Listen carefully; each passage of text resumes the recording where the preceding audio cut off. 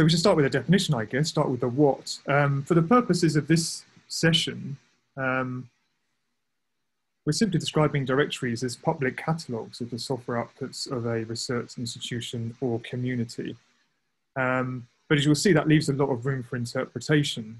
But regardless, there are themes in common, particularly around curation and maintenance of such directories. So the broad objectives of this session are to just explain the importance and the value in increasing the visibility and discoverability of research software in general. Now, directories aren't the only way of doing that, and maybe that's something we'll want to discuss a bit later. But we are going to focus on promoting the benefits of hosting a directory and or submitting your software to a directory, which is perhaps even more important. We're going to demonstrate a few directories that are out there. That includes the directory itself, an instance of the directory, but also the underlying software. That can be quite interesting in explaining where these systems are coming from and potentially their future as well. And we're going to explain some of the challenges around deploying and using directories and collectively how we can perhaps address some of those and come up with solutions. What we want to do there is collectively produce one or more blog posts to summarize our discussions, and everyone's really encouraged to become co-authors of those posts. We're going to coordinate the note-taking and drafting those posts, but yeah, the more involvement we get, the better those posts are likely to be, and the more useful they're going to be in explaining what we've discussed to the people who can't be here for this session.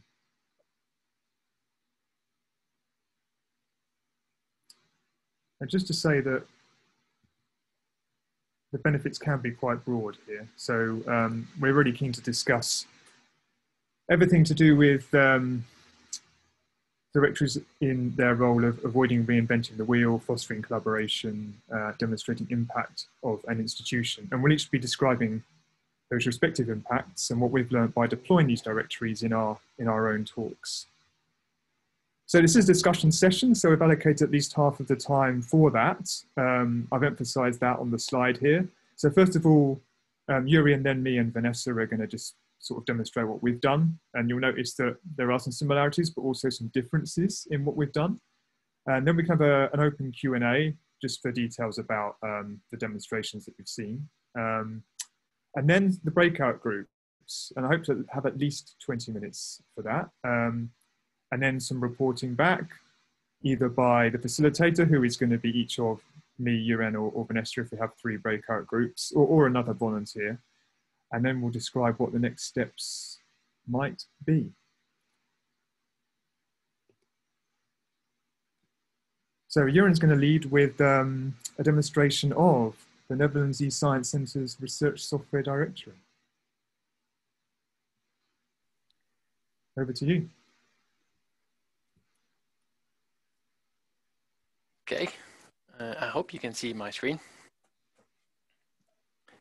Yeah, very good. Okay. Yeah, so hello everybody. My name is Juriaan Spaaks.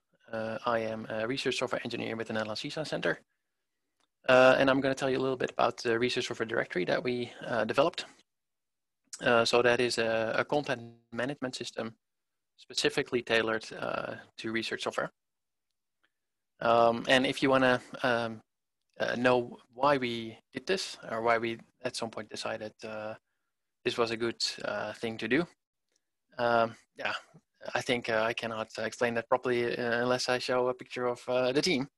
So we are about 70 people now, and most of those people are working as research software engineers, and we really try to cover all of research in the Netherlands. So it's really from astrophysics to forensics to ocean modeling to, I don't know, bloodstream modeling. But what all these people have in common is that they produce a lot of software.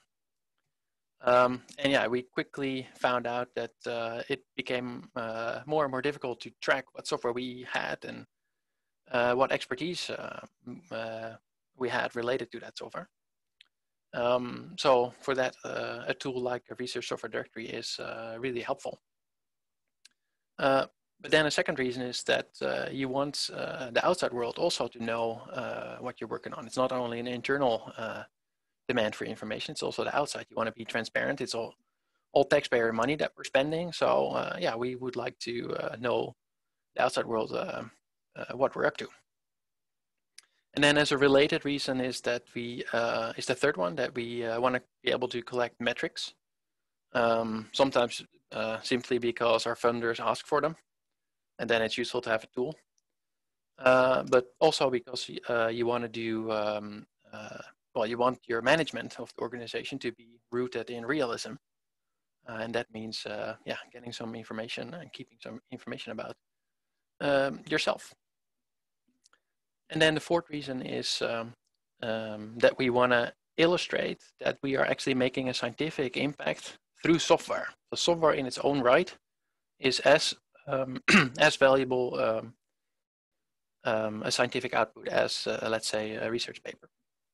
And we feel that with the Research Software Directory, you can illustrate this point. Okay, so let's look at the instance of the Research Software Directory that we run, which is at researchsoftware.nl. Switch my screen here. Okay, so this is the index page for the Research Software Directory. It's a very simple site. It basically has two types of pages. This is the index page. There's also a product page that I'll show you in a minute. Very simple, just a bunch of tiles. We have now about 120 or so tools in here. Well, you can do simple text-based search, nothing fancy. And also there's filters based on the technology that is being employed with these tools, and also the organizations that we are working together with on a specific tool. So let's look at a tool, let's say a kernel tuner. So kernel tuner is a program, Python program that can help you tune the parameters of a kernel, a GPU program. And yeah, that can be really helpful in terms of improving the performance of certain programs. So that's why Ben, the developer of this tool, he made this website because he wants people to know about this. And ultimately, the purpose of these product pages is, of course, adoption of the kernel tuner and other tools. So let's look at what is actually needed for people to even consider adoption, right? It's you can't get there in one step. It's actually a couple of steps. And the first step is that you have to be able to find this software. You have to be able to find this software page. So to that end, what we do is we put schema.org metadata in this website, and that really helps the ranking in search engines like Google. And then there's a couple of other techniques that we use. If you Google search engine optimization, you will get a lot of results that tell you how you should improve your sites so that you get a better ranking. And we employ some of those techniques. So what people often forget as a second thing that's important on your way to adoption is that once you get a visitor on your page, they should be able to judge if whatever they just found is actually a solution for a problem. I feel that many GitHub READMEs suffer from this problem because they typically immediately say how you should install a certain tool. And that's helpful, but it's only helpful after you decide that this is actually something that is a solution to the problem that you as a visitor are currently having, right? So yeah, you have to provide some context for people to make this judgment. And that's actually what we do in this very short snippet of text, because you only have a couple of seconds for people to make up their mind. And then hopefully that convinces them to keep scrolling and keep reading. And there's actually a couple of answers here to questions that they might have. And they can even read a little bit more detail once they're, let's say, a little bit more invested. So at that point in their journey, if you will, they're sort of leaning towards this tool maybe. And then the next thing that you need to do on your way to adoption is building confidence or building trust that this is actually a good tool. So we do this by including these mentions. And they can be basically any content on the internet that paint a picture of what context this tool lives in. So for instance, Ben wrote a blog that is reasonably easy to consume, so it helps people quickly judge if this is actually a helpful tool for them, right? And then there's also a little bit more difficult to understand, but yeah, more, let's say, serious publications, so conference papers and journal articles that you can find here.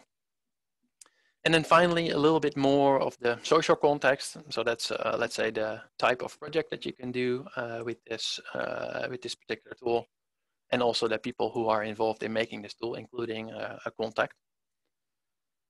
So that's all, yeah, important steps on the road to adoption. And then the final step is that you should provide an explicit starting point. That's really helpful. So research software often is quite complex. And yeah, it really helps if you say, go to this tutorial, or watch this video, or look at this GPython notebook, if you're just starting with this particular tool. Okay, so let's switch back to the presentation, because yeah, all those product pages, they are pretty nice, but of course they need to be filled with data. And the question is, where is this data coming from? And the answer is, well, it's more or less all already out there.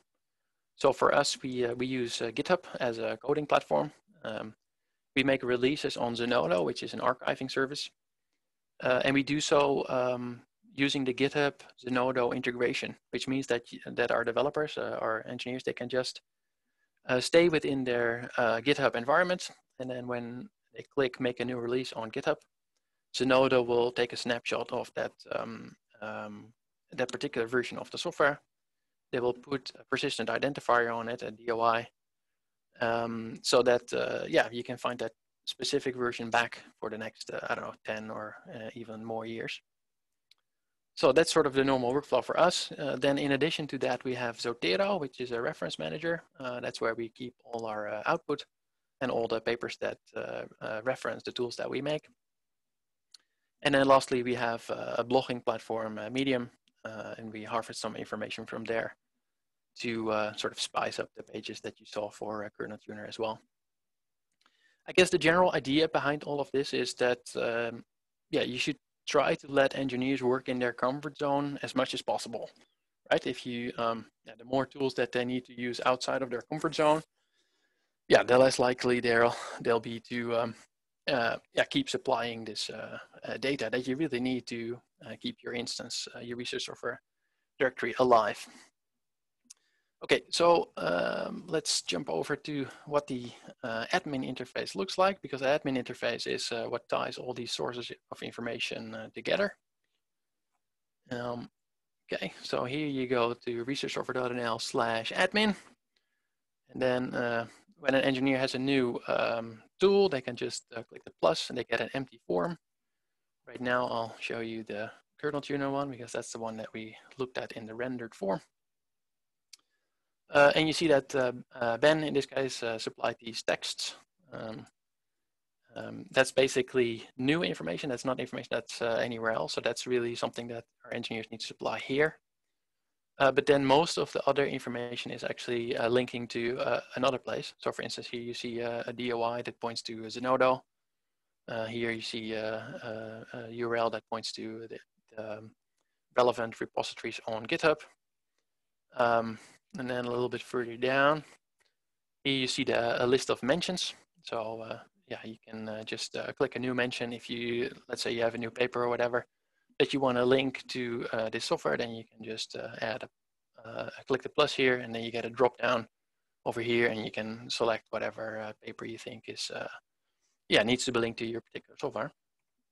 And that way you get quite rich software pages. Okay.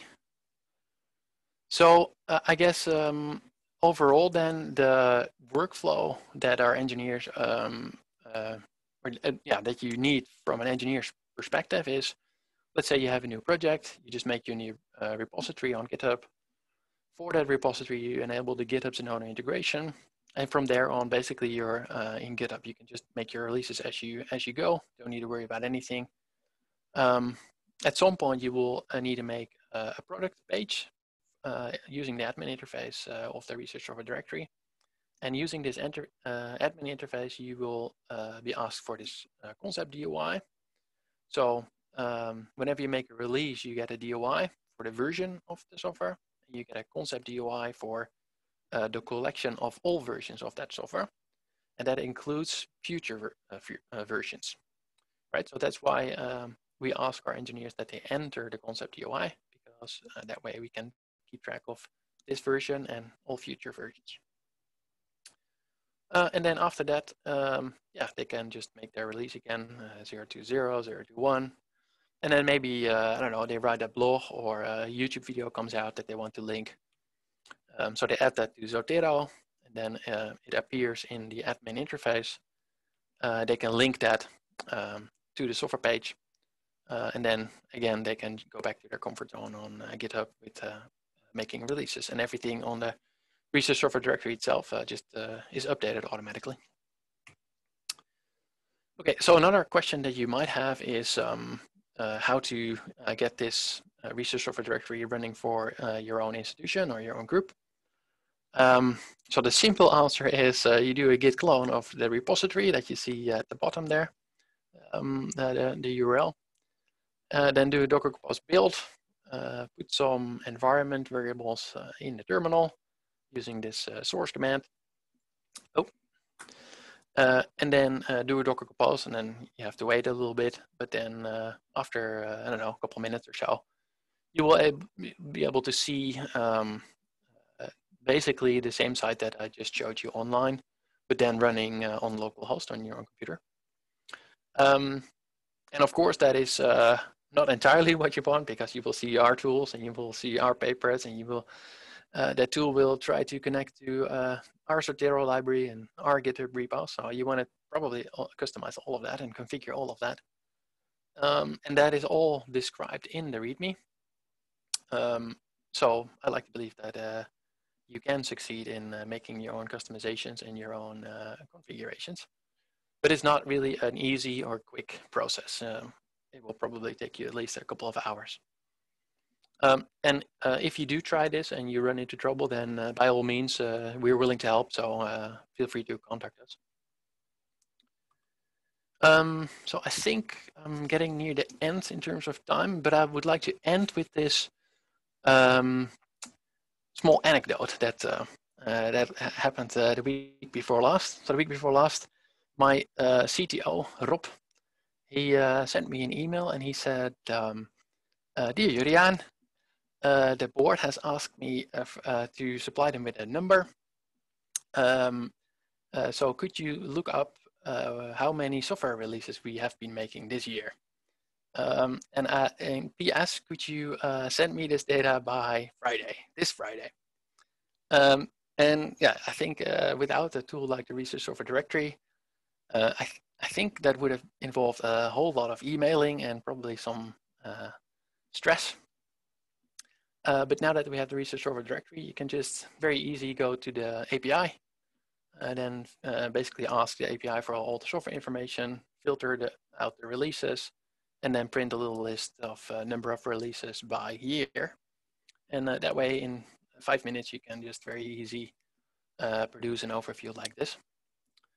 And because Rob and others often ask me these types of questions, I made this little button at the top right corner of the Research Software Directory called Metrics.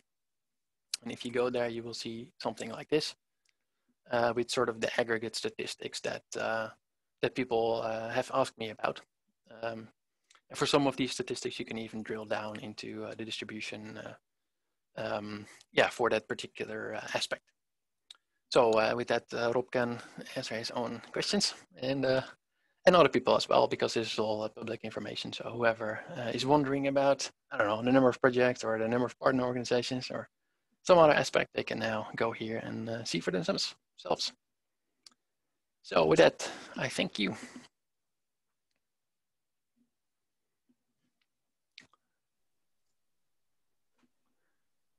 Thanks, Urian. So I'm going to do a really quick demo of Imperial's Research Software Directory, which has a similar name but could not be more different in many respects, as you'll see. So our use case is that soon after joining Imperial, I wanted a way to sort of showcase the software that existed at Imperial. And so I wanted to curate a list, and I knew that the software was mostly in GitHub or GitLab repositories.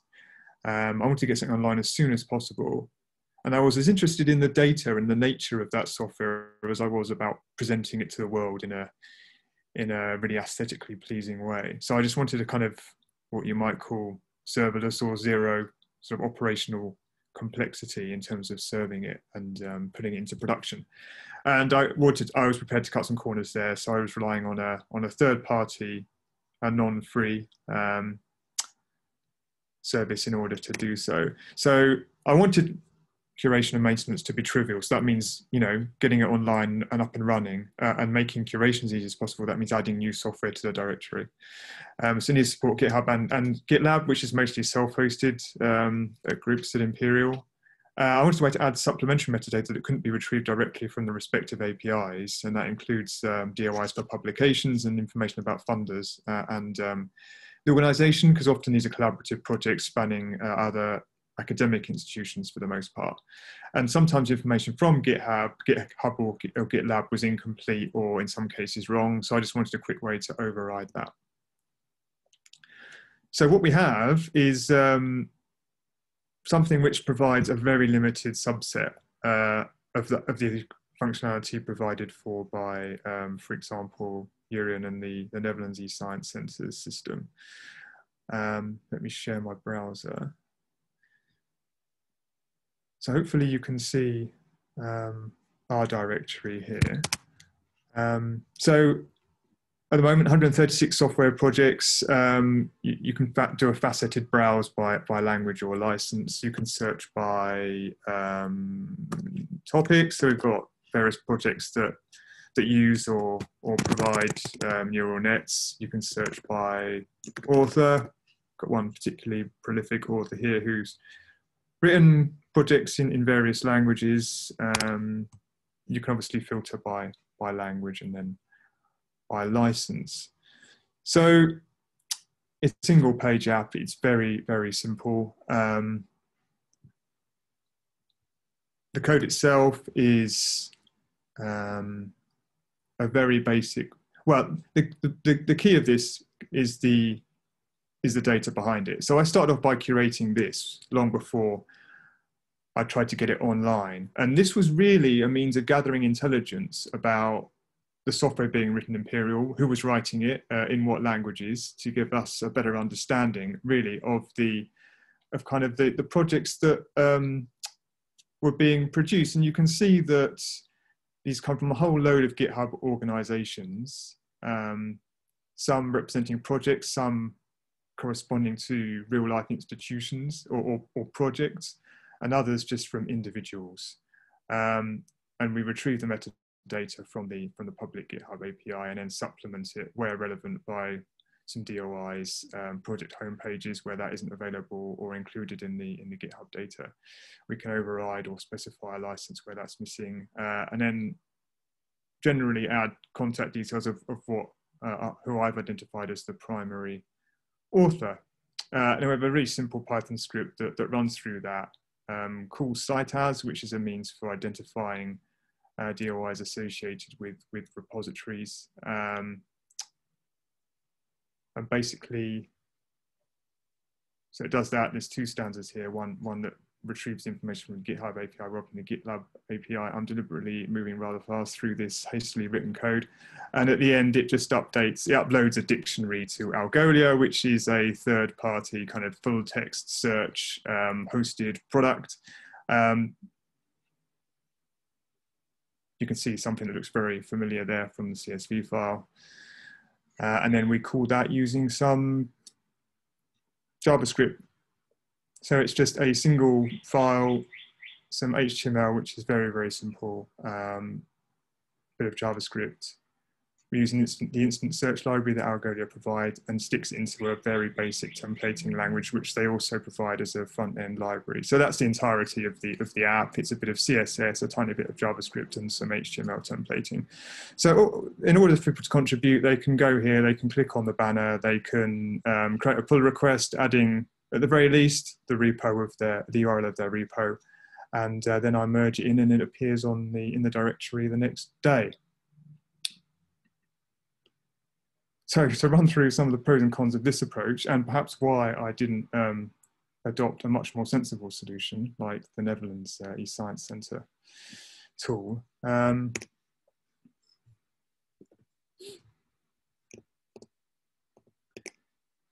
So as I said, it uses PyGitHub, Python, GitLab to talk to the repositories, uses Gladiate to just check whether the CSV file and the resulting dictionaries are well formed. It uses Cytads, which is an interesting tool, which you're not aware of, you should maybe check out. Algolia, as I said, we use GitHub, the GitHub API, we use GitHub Pages to host the HTML page. We use Actions overnight, every night to supplement, to call the GitHub API and update the stars and stuff, the star counts and the number of watchers in the last update. And we have some supporting scripts that at the moment are run every week, and they check for new repositories from the organizations that we know about. They check that the contact details of the authors are still valid and that the home pages are still online. So the benefits of this is it's incredibly simple and straightforward. It's a really useful showcase actually, and it's well used. And it provides us, as I said, with intelligence about software and a mailing list actually of of practicing RSEs at Imperial. It provides some great repositories that we can point to demonstrate best practice. And it does highlight the strengths of the institution, as you've seen, that there's a lot of work in deep learning, machine learning, when it comes to biomedical research. And there's obviously a lot of COVID research as well, and that's kind of demonstrated by their representation in the directory. And that's really useful data. Also, it is super lightweight. It allows for software which isn't written at Imperial, but is contributed to by Imperial researchers. And the advantage of that is, in contrast to our institutional kind of research management system, is that we can contribute or submit software to this ourselves, which leads to a more comprehensive directory because it isn't relying on researchers to submit their own code. And I'd say that is the biggest difference to the Netherlands system, in that we're flipping curation on its head. We do it all ourselves. We don't rely on anybody to submit their own code, which means it's more comprehensive, but less rich. And that is also a weakness because we don't add stuff we don't know about, and we don't always know the software as well as the authors. And the scalability, as you've seen, depends on the repository being well annotated, because if it doesn't include contact details for the author or most recent publications, then that doesn't find its way into the metadata that we publish online. Curation is a challenge. Like, should we include random Jupyter notebooks, course materials, or tools which just demonstrate how to use specific Python libraries or how to structure a repository? They're useful to have online. It's good to make discoverable, but they're not research software projects in their own right. And the biggest issues perhaps is that you can't customize it very much. We don't do, because it's not highly curated, we're not recommending or suggesting that these projects are better written than others. We don't rate them, we don't certify them. We just say that they have an association with Imperial. There's no SEO, unlike the RSD that Euron presented. And at the moment, it relies on a third party with a freemium model. But I'd love to switch it to something like Maily Search, which provides the same functionality, but you could self-host. So in short, this is at the other end, embarrassingly far to the other end of the spectrum compared to Urian's solution. And it only exists because I wanted to scratch an itch and I wanted to be data-driven, like updating a CSV file simple. But I would not recommend this approach at home. It's instructive to compare with something like the RSD, which it does have a lot of moving parts, more than I was prepared to tolerate or understand at the time. But if you do have the time to customize it, and it is as simple as Docker compose up, it really is. I did try that and it worked. Then I'd definitely recommend taking taking that approach. But it's been an interesting exercise in learning the pros and cons of each approach. And the underlying issues still remain, the issues regarding curation and data quality. So, I mean, they're common in however you present your directory. So that's all I have to say about that. And I think Vanessa's going to present a couple of slightly different projects, but with some similar themes. Okay, let's share my screen. Alrighty, do you guys see my screen? Thumbs up? Okay, great. Yes, we do. So hi everyone, I'm Vanessa. I'm from the Stanford University Research Computing Center, and today I'm going to be talking to you about a different kind of software directory, the Research Software Encyclopedia, and specifically why we started to kind of put it together this year. It's all focused around answering this question of what is research software. But before that, let's zoom back in time, back to the year 2019, when things were very different, and there we are, we're lying in our bed. What the heck are we thinking about? Well, we're research software engineers, so very likely we are thinking about our code. How do I write that script? How do I build that container? And specifically for us in the United States, because USRC is fairly new, we were asking a lot of questions about definition. What is a research software engineer? What is it exactly that I do? And we had very good reason to ask these questions. So for example, we may have just needed help with institutional project or funding so we could keep our jobs. Maybe we wanted to become a part of this growing international community. Everyone on this call right now, what you guys are in and doing is awesome, and we want to be a part of that. And we also might wanted to have created more training and career opportunities, so it's not sort of a dead-end road when you graduate. But I'm sorry, folks, that was the past. We all know we're in 2020 with the Corona apocalypse and fires and like killer bees, I can't even say. And we're thinking about a lot very different questions, questions about that are centered around worry. Where can I get this thing? Oh my gosh, are my parents okay? And because we're asking a lot of these more introspective questions about our self-worth, we're really reassessing the roles that we have in our communities, not just our families, like providing for my family because I have a job, but also in our research communities. What value am I adding as an RSE? And sort of like before, the questions that we ask are focused around what's happening at the time. So what are we thinking about now? Well, maybe we're saying, you know, is my software going to be considered for this grant? Because, oh my goodness, if I don't get this grant, I'm not going to get funding, and my role might be in jeopardy, and I'm going to lose my job.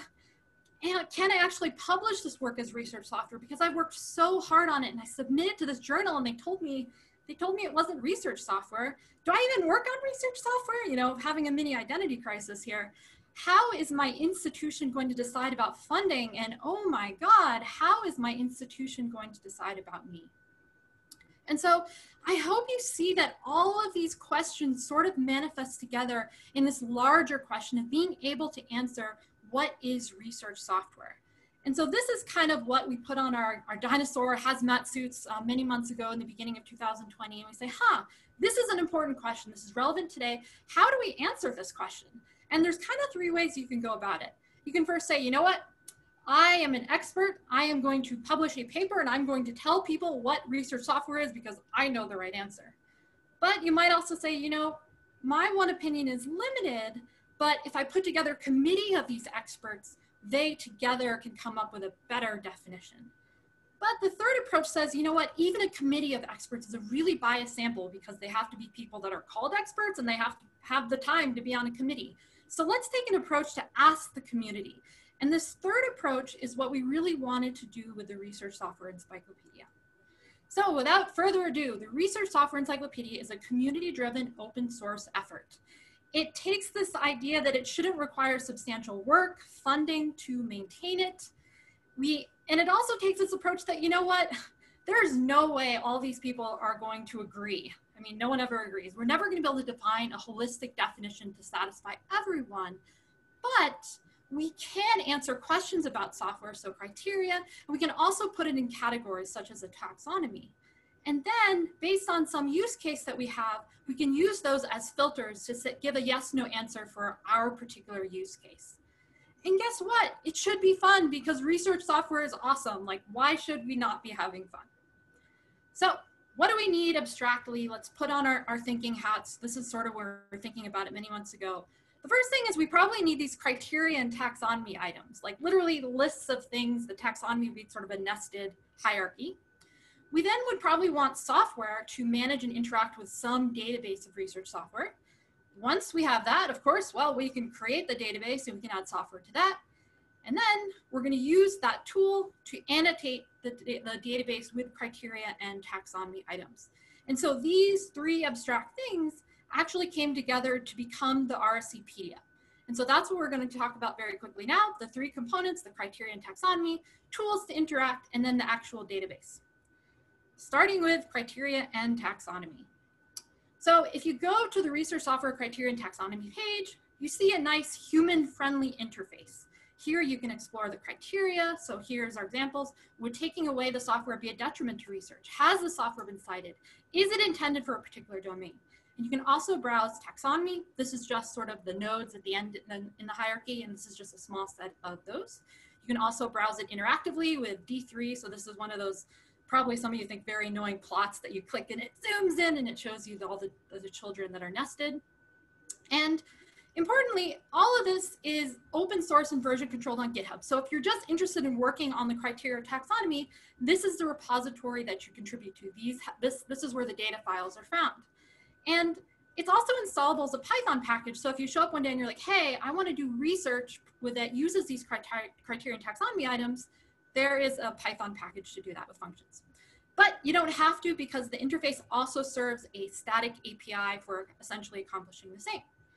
This is what that looks like. Here on the left, we see the taxonomy. On the right, we see the criteria. Okay, so gosh, why should I care, Vanessa? You've shown me lists of things that maybe I could come up with in 30 minutes. The reason this is important is actually centered around community.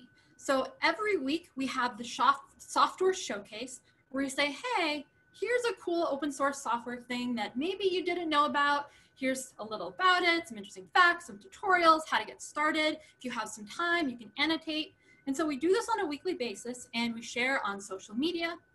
And the reason this is so important is because if this entire effort is just like a total failure, if it's the case that we influence just a few people by way of sharing software, make someone aware of something they didn't know about before, that I consider a success, because working with people is so much harder than working with tools. That said, we do have tools, so we'll talk about that next. The Research Software Encyclopedia software, also open source and version controlled. Here it is in its lovely GitHub repo. And it provides a command line client that provides all these commands that you'd expect when you're interacting with a database. So see if something exists, add it, get it, scrape, update, list, label, export, clear, export, summary, et cetera, et cetera. So for example, here I am on the command line. I'm like, okay, I want to take a look at the entry for SPAC. Probably people here are familiar with SPAC.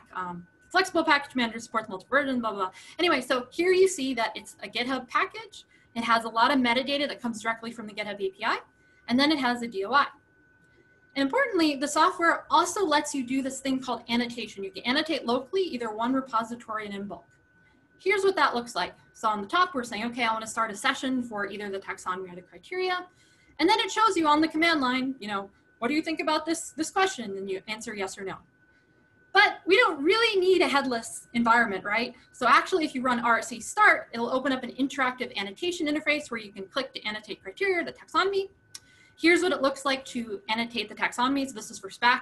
So you look down this list, you look at the hierarchy, you say, I think this is related to package management, which I very poorly truncated there at the bottom. Here is what annotating the criteria looks like. So you basically, those same questions you saw before, you can answer yes, no, or I'm unsure. And the really cool part is that when you're done an annotation session, all that you've done is made changes to version control. So you'd push those changes up to your fork, you'd open a pull request, and you'd make changes to the RSCpedia in the same way that you'd make changes to software, which I think is really cool. So finally, this database, I've been kind of talking about this database. You probably have noticed that we're talking about a GitHub repository. So the RSCpedia, by default, since I wanted it to be on GitHub, the database that we're sort of all sharing, this community database, is sort of a flat file system database. However, the RSCpedia can also create relational databases if that's what you need for your use case. So it's also open source and version controlled. the software itself is namespaced by the version control system. And this was a choice because we believe that although there's many different DOIs across many different things, the source code is really the most truthiest. That's the best way I can put it, that we'd want to use to describe the software. And also in the docs folder, there's a static annotation interface. There it is in all its glory. This is what that looks like. So you can go to the interface associated with the GitHub repository and sort of look at the software and click on different ones if you want to annotate. And guess what? The annotation interface looks exactly the same. But you're probably saying, how does that work? Because it's not like I'm going to go to a GitHub Pages site and then have it write to my file system. And you're right, that would not work. So the way that it works is that when you submit for either of these, it opens up an issue. It says, okay, I want to annotate this repository. Here's my taxonomy I've chosen, or here's the answer to the criteria questions. If you look down here, I don't know if you can see my cursor, but that triggers a GitHub action. And the GitHub action basically makes those changes on your behalf and then opens the pull request, and then someone looks it over and approves it, and it's merged. So again, if you want to annotate in the interface, it literally is just a couple of clicks and then everything just happens. So how do we add software? Because like this could be hard too, right? Well, there's a couple of ways. You can add it in bulk. So for example, when I was first making the RSCpedia, I wanted to add everything from NumFocus, and I had this big list. So I made that list and I added it via file. You can also add one off the bat. So, I may be publishing the software showcase for the week and I found a really cool package and I say, oh, I got to add this, so I'll do it like that. But this is manual, this is hard. We don't want manual and hard, we want automated. And so that's why we have these scrapers. And actually these scrapers are scraping some resources we already talked about today. So basically what happens is that this will automatically update the RSCpedia at some frequency. So we run the scraper on a weekly basis. So for example, here it is running to update just, and then it opens a pull request and just needs an approval. So how do we analyze software? Well, let's say that I'm interested in Singularity Registry Server, which has a particular GitHub address. I would basically do RC analyze, and then it gives me basically a summary view of the criteria, so a majority rules sort of thing, and you can adjust the thresholds. And the same for the taxonomy. And I can adjust the thresholds for my use case and basically use the data however I need. So in summary, the Research Software Encyclopedia is actually, ironically, agnostic to whether something is or isn't research software, but it gives us a better means to communicate about software because we can say the criteria and the taxonomy categories that are important to us.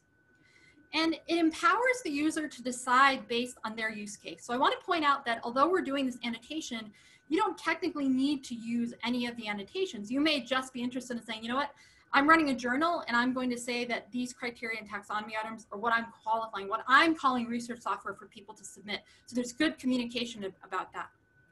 And it creates awareness and excitement for research software. Just this weekly post, I think more people need to be excited about it. And in summary, it's all open source and version controlled. It doesn't require long-term investment for automation or hosting, or doesn't require a lot of manual work. It's updated automatically. So how do you get involved? There are many different ways. If you're really just interested in learning about software and annotating, then I encourage you to look for this weekly software survey posts. I usually put them on Twitter and different Slacks. And it's really just a couple of clicks if you also want to give back and annotate the software for that week.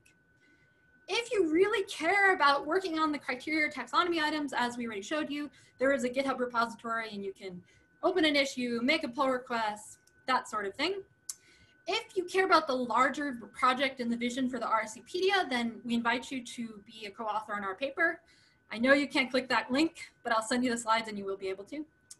If you really just like building things, which is okay, I'm one of those people, and you just want to work on the software, then you probably working on the RSCpedia software would be what you might want to do.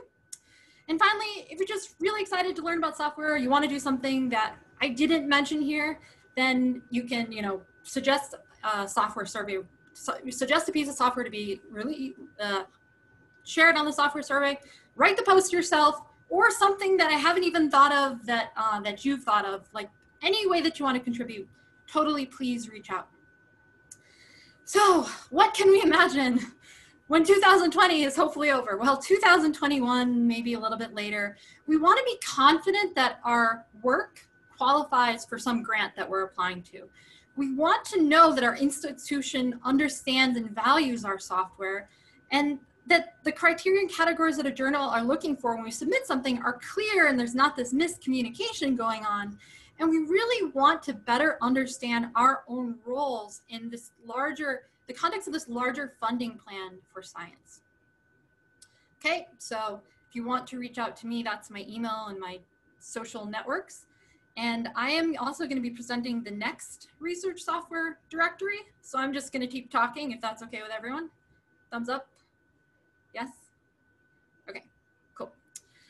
So going back to the Imperial College London directory, I actually stumbled on this and I said, this is awesome. I want to do this for, you know, my personal GitHub or maybe for my institution. And I literally went through that source code that Mark was showing earlier. And I saw the, you know, the Allogia thing. And I said, oh no, I have to make an account on Allogia. I don't want to do, I'm one level lazier than that. I didn't want to do that. And so what I did is I put together the search for GitHub pages, which is very much the same interface. It's slightly different, so you won't see counts on the left side. But the basic idea is that probably some of you know that GitHub pages metadata for an organization will serve metadata for all the GitHub repositories that you have.